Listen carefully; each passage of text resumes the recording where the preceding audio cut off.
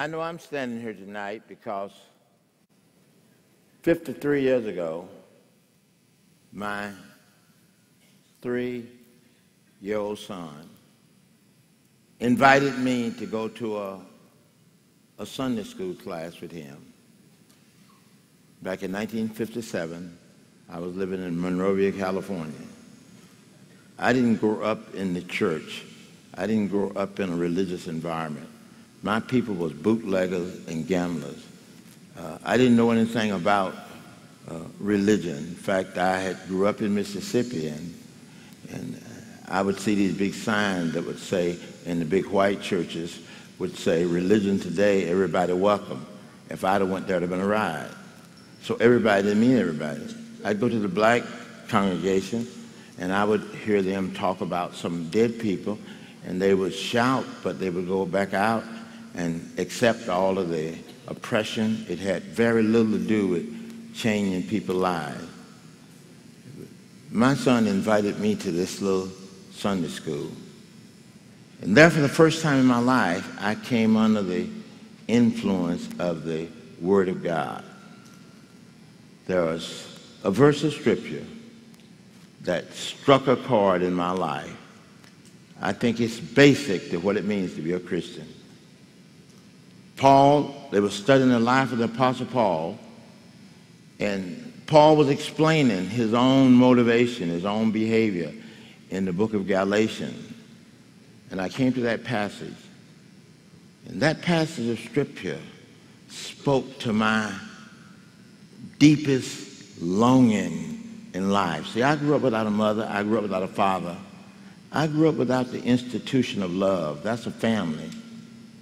And so I think that was my greatest desire, to be loved. And I heard Paul explain his activity, his motivation for what he was doing. He said, "I have been crucified with Christ. Nevertheless, I live.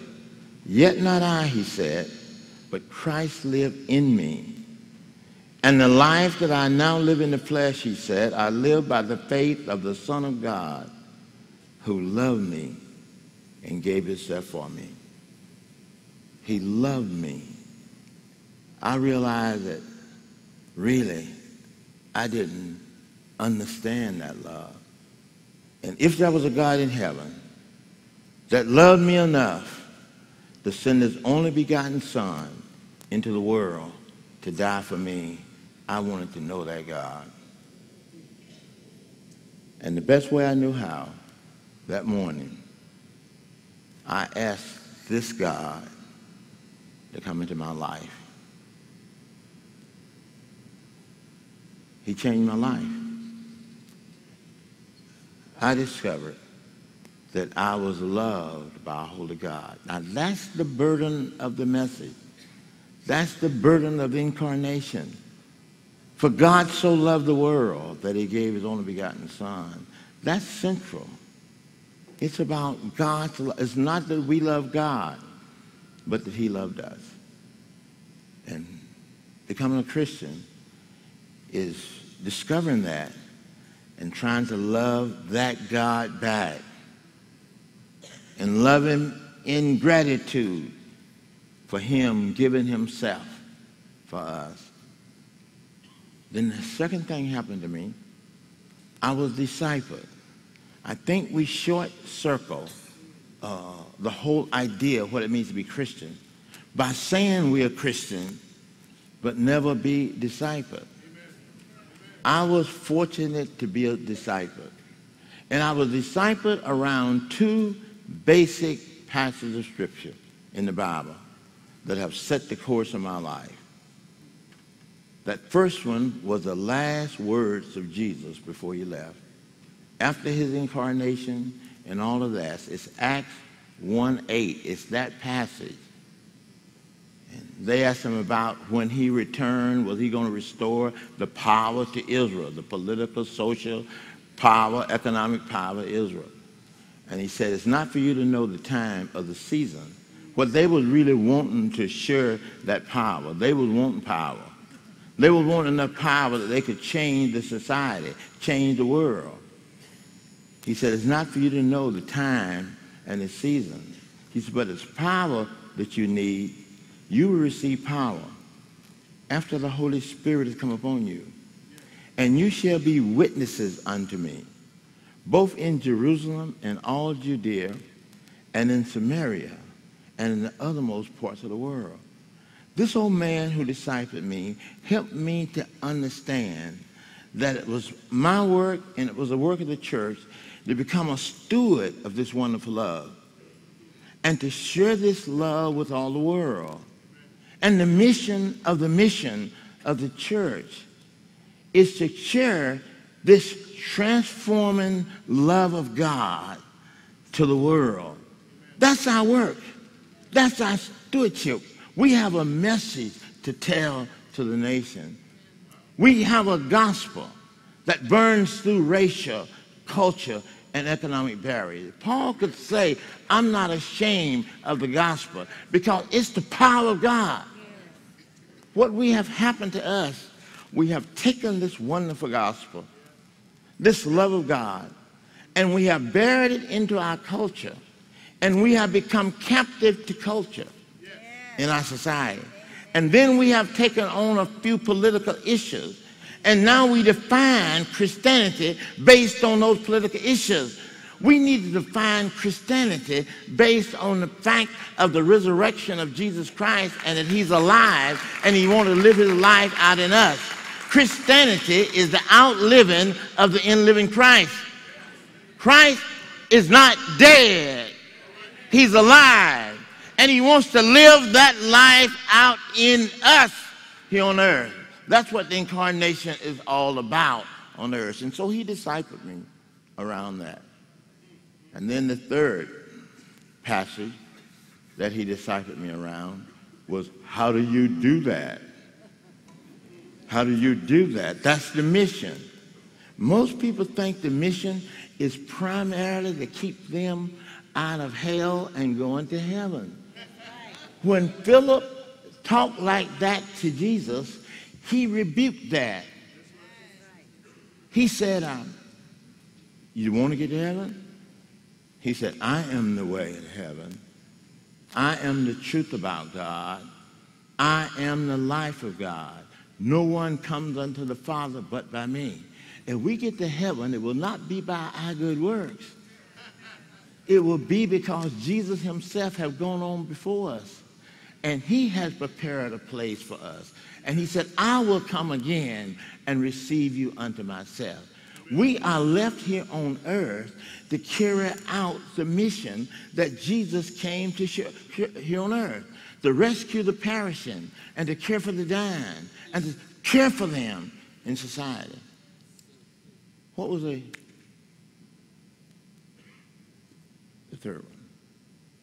The 2 Timothy 2:2. This is the method. I believe it's inherited in the Great Commission.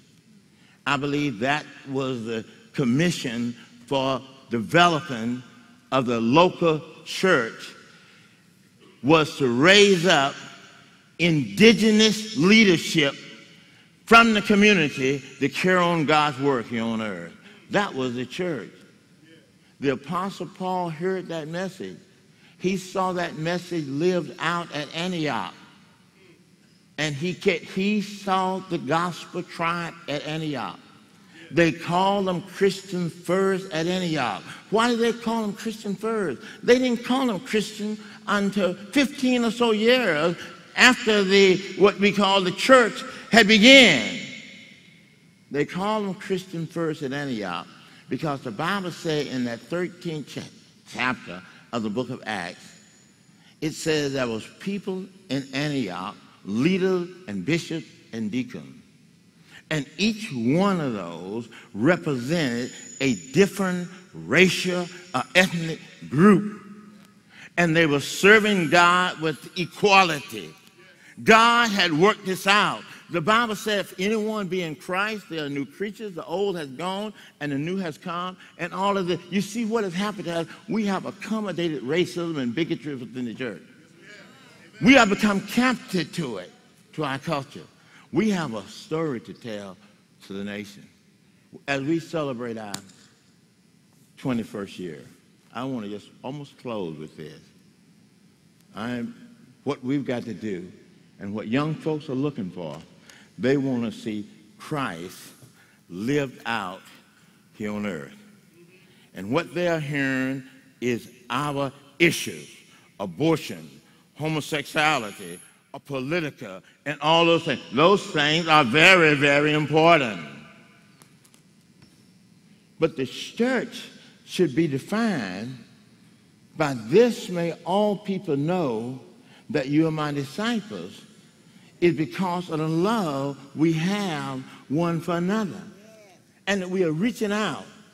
And that our whole idea, and I wanted to make this clear, the church is not built on us as human personalities. I think we have overshot personality. I think our Christianity is being defined by these personalities. Our Christianity should be defined by the outliving of Christ's life and Christ living his life out through us. And the world can know that we are Christians because of the love we have one for another. That is the message. And so I'm closing with this. As we celebrate these years, I want us to understand that my idea and our idea of the Christian of CCDA was to build or to release people, black, white, all races, from their culture captivity. And that they carry out this great commission. He said we was to go into all the world and preach the gospel to every ethnic group. I think the problem is that instead of us building our house on this solid foundation, which is Christ, we are building our movement around what is the popular issue of today. And we're being defined by that. And we're not seeing the impact. And there's a young generation that's emerging who are not as racist and bigot as we were. These people need a clear call of the gospel. They need to hear what I heard 53 years ago, that it's Christ living his life out in us. And so, the rest of my life, several things I want to do with the remainder of my life.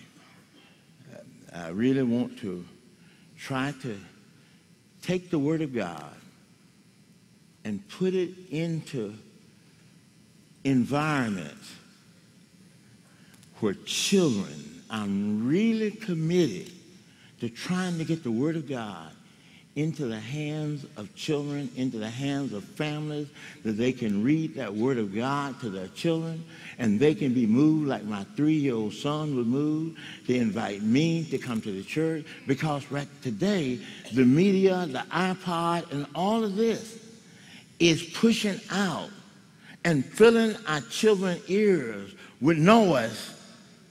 And somehow or another, we have got to bring that Word of God there. I believe it with all my heart. I believe that Hebrews is right. The Word of God is living. It is powerful. It is sharper than any two-edged sword. It pierces to the dividing of sin of soul and spirit and joints and marrow, and it's a discerner of the thoughts and intents of the heart. So the rest of my life, if I could sing, I would sing this right now. And I hope this can be CCDA as we go forward. My hope is built on nothing less but Jesus Christ and his righteousness. I dare not trust any other frame, but wholly lean on Jesus' name. On Christ, the solid rock I stand.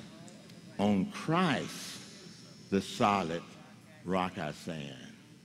All other ground, all other ground is sinking sand. I don't care what's the political issue or the social issue. We can deal with those. But we got to make sure that we are anchored beneath the veil. That we are anchored on Christ, the solid rock. All all other ground is sinking sand.